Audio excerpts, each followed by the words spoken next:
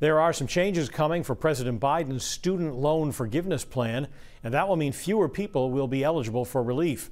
The Department of Education has reversed course on borrowers who have loans not held by that department. Updated guidelines say these borrowers cannot get in on the one-time relief that we've been talking about, even if the loans were consolidated into what are called direct loans. It is not yet clear how many people will be affected by this change in the rules. For those wanting to apply for the relief, there's still no concrete date set for when an application website will go live.